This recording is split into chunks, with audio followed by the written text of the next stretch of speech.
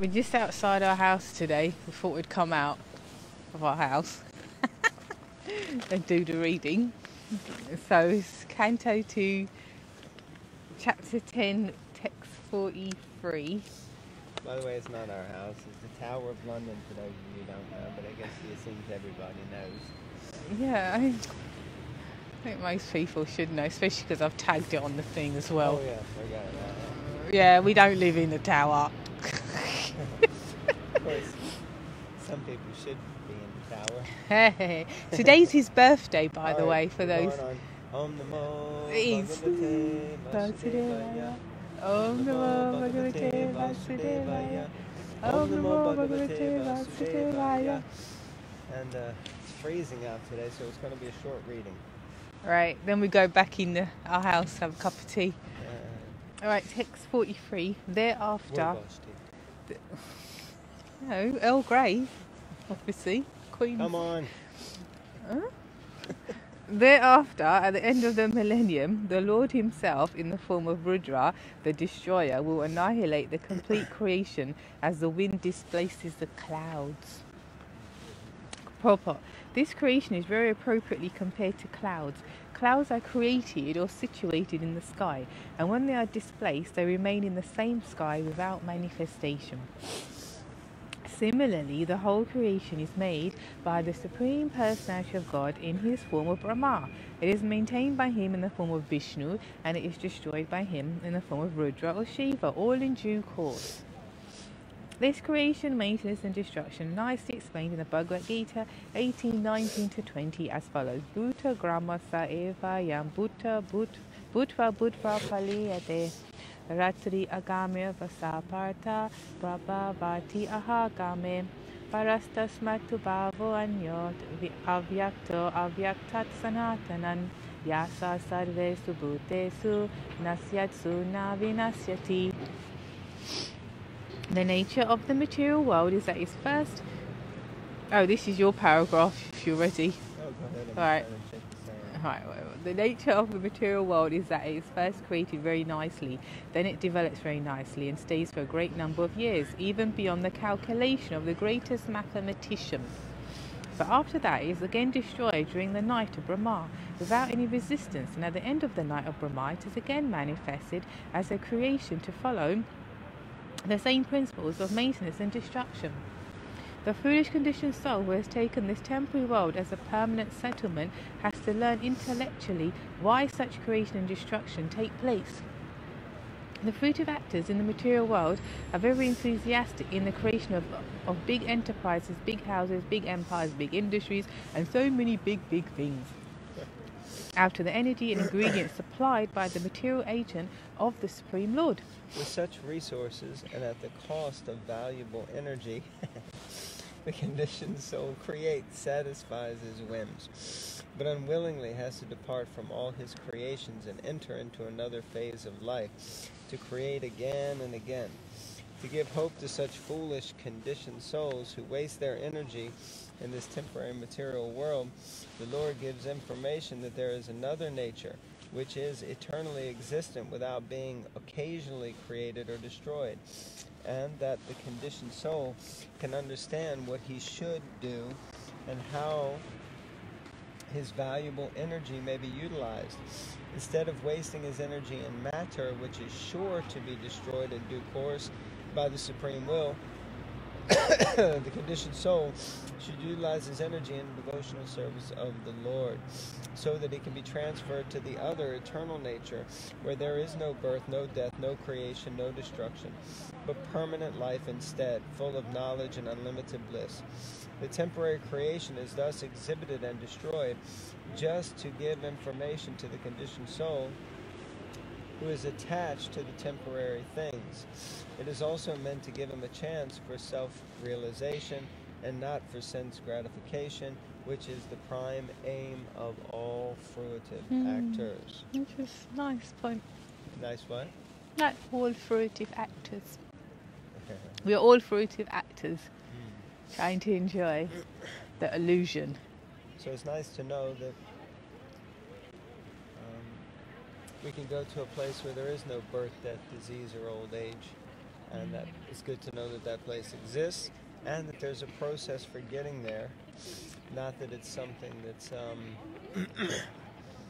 kind of left hanging. Of course, I guess you could say most religions or spiritual movements offer that ideal or ideology or sanctuary and some sort of process.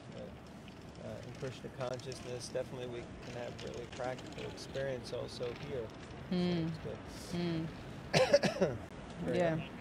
Text 44. The great transcendentalists thus describe the activities of the Supreme Personality of Godhead, but the pure devotees deserve to see more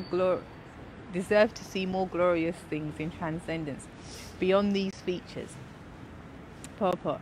The Lord is not only the creator and destroyer of the material manifestations of his different energies, he is more than a simple creator and destroyer, for there is his feature of Ananda, or his pleasure feature.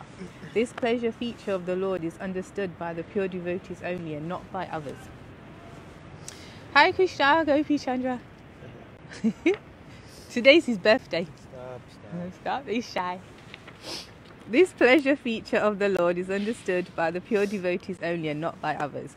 The impersonalist is satisfied simply by understanding the all-pervasive influence of the Lord. This is called Brahman realization. Greater than the impersonalist is the mystic who sees the Lord situated in his heart as Paramatma, the partial representation of the Lord.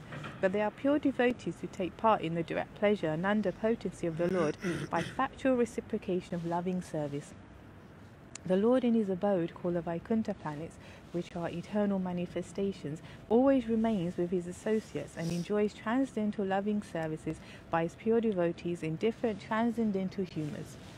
The pure devotees of the Lord thus undergo a practice of that devotional service to the Lord during the manifestation of the creation and take full advantage of the manifestation by qualifying themselves to enter into the kingdom of God. The Bhagavad Gita 18:55 confirms this. Bhaktiya mam apijananti yavan yaschasmi tatvata tato mam tatvato natva visate tad anantaram.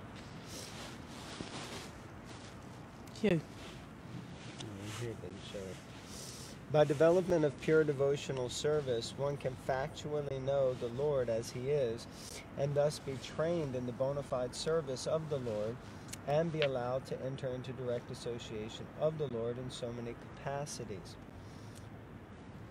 The highest glorious association with the Lord is made possible in the planet of Goloka Vrindavan, where Lord Krishna enjoys himself with the gopis and his favorite animals, the Surabi cows. A description of this transcendental land of Krishna is given in the Brahma Samhita, which is considered by Lord Chaitanya to be the most authentic literature in this connection. So this is interesting. Once again, this process to get in, but one has to be trained in the bona fide service. So we're here for training, and we need to find a trainer and someone that we're open to be trained by. And like Rupa Goswami describes, then we have to follow in the wake of their devotional service, and in that way we make spiritual progress and advancement, learning how to act like a resident of the spiritual world. Not that just we can act like idiots like me our whole life and expect that, just because I chant 16 rounds and follow the regs, or read or do this, that I'm going to get back in. But we actually have to cultivate the proper conduct and mentality in order to qualify to get back into the spiritual world. So, good Lord. Yeah, good Lord indeed. 45. There is no direct engineering by the Lord for the creation and destruction of the material world. What is described in the Vedas about his direct interference is simply to counteract the idea that material nature is a creator. The Vedic direction for the creation, maintenance and destruction of the material world is this: Yato va imani bhutani jayanti yena jatani jivanti yat prayanti abhi samvijanti. Wow, that means everything is created by Brahman. After creation, everything is maintained by Brahman, and after annihilation, everything is conserved in Brahman. Gross materialists without any knowledge of Brahman, Paramatma or Bhagavan conclude material nature to be the ultimate cause of the material manifestation, and the modern scientist also shares this view that the material nature is the ultimate cause of all the manifestations of the material world. This view is refuted by all Vedic literature. The Vedanta philosophy maintains that Brahman is the fountainhead of all creation, maintenance and destruction. And Srimad Bhagavatam, the natural commentation of Vedanta philosophy, says Janmadi Yashyo Yata Anvayad Ita Ratas Chatev Abhigya Swarat, etc. Inert matter is undoubtedly energy with potential to interact, but it has no initiative of its own. Srimad Bhagavatam therefore comments on the aphorism Janmad Yasya Yataha by saying Abhigya and Swarat, i.e., the Supreme Brahman is not inert matter, but he is the Supreme Consciousness and is independent. Therefore, inert matter cannot be the ultimate cause of the creation, maintenance, and destruction of the material world. Superficially, material nature appears to be the cause of creation, maintenance, and destruction, but material nature is set into motion by the creation of the Supreme Conscious Being, the personality of Godhead. He is the background of all creation, maintenance, and destruction, and this is confirmed in the Bhagavad Gita 9:10. Mayadhyakshena prakriti suyate sacharacharam. Hetunanena konteya jagad viparivartate. The material nature is one of the energies of the Lord, and she can work under the direction of the Lord at the yakshena. When the Lord throws his transcendental glance over the material nature, then only can the material nature act as a father contacts the mother, who is then able to conceive a child. Although it appears to be the layman and the mother, although it appears to the layman that the Not mother... the layman and the mother.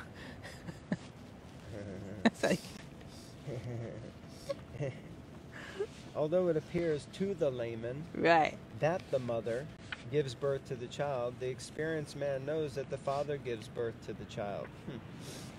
The material nature therefore produces the moving and standing manifestations of the material world after being contacted by the Supreme Father, and not independently. Considering material nature to be the cause of creation, maintenance, etc., is called the logic of nipples on the neck of the goat. The Chaitanya Charitamrita by Srila Krishnadas Kaviraj Goswami describes this logic as Ajagalastana Nyaya, as follows, as explained by His Divine Grace Srimad Bhaktivedanta Swami Srila Goswami Maharaj. The material nature is the material cause, the material nature as the material cause is known as Pradhan, and is the efficient cause is known as Maya. But since it is inert matter, it is not the remote cause of creation. Kaviraj Goswami states as follows. Do you want to read a little bit? Alright, because Karananavasai Vishnu is a plenary expansion of Krishna, it is he who electrifies the matter to put it in motion. The example of electrification is quite appropriate. A piece of iron is certainly not fire, but when the iron is made red hot, certainly it has the quality of fire for its burning capacity. Matter is compared to a piece of iron, and it is electrified or made red hot by the glance or manipulation of the Supreme Consciousness of Vishnu. Only by such electrification is the energy of matter displayed in various actions and reactions. Therefore, the inner matter is neither efficient nor the material cause of the cosmic manifestation. Sri Kapiladev has said, the original fire, its flame, its sparks and its smoke are all one. For fire is still fire, yet is different from the flame. Flame is different from sparks, and sparks are different from the smoke. In every one of them, namely in the flames, in the sparks and in the smoke, the integrity of fire is present. All of them are differently situated with different positions. The cosmic manifestation is compared to the smoke because when smoke passes over the sky, so many forms appear, resembling many known and unknown manifestations. The sparks are compared to living entities and the flames are compared to material nature, pradhan. One must know that each and every one of them is effective simply because of being empowered by the quality of the original fire. Therefore, all of them, namely the material nature, the cosmic manifestation, and the living entities, are but different entities of the Lord Fire. Therefore, those who accept the material nature as the cosmic manifestation's original cause, Prakriti, the cause of creation, according to Sankhya philosophy, are not correct in their conclusion. The material nature has no separate existence without the Lord. Therefore, setting aside the Supreme Lord as the cause of all causes is the logic of Ajagala Sthana Nyaya, or trying to milk the nipples on the neck of a goat. The nipples on the neck of a goat may seem like sources of milk, but to try to get milk from such nipples will be foolish. Foolish. So nice. The sun came out while we were here. I know. Unfortunately, it's still cold. Yes. So I think we should stop there. Yes. Because it is chilly out here this morning. We're going to go back into our home, as you can see it behind us, have a cup of tea. Can you see it? Yeah, we just moved in recently. Okay, thank you all very much Thank for you. joining us for the Sri Bhagavatam reading. Yeah, we're nearly finished now because there's only 51 verses. Well, nearly finished the second canto. We got like 10 more. So, just a reminder, if anyone wants a Sri Chaitanya Charitamrita set leading up to Gaura Pranim, then please let us know and we'll be happy to try to sort that out for you. Meanwhile, Hare Krishna.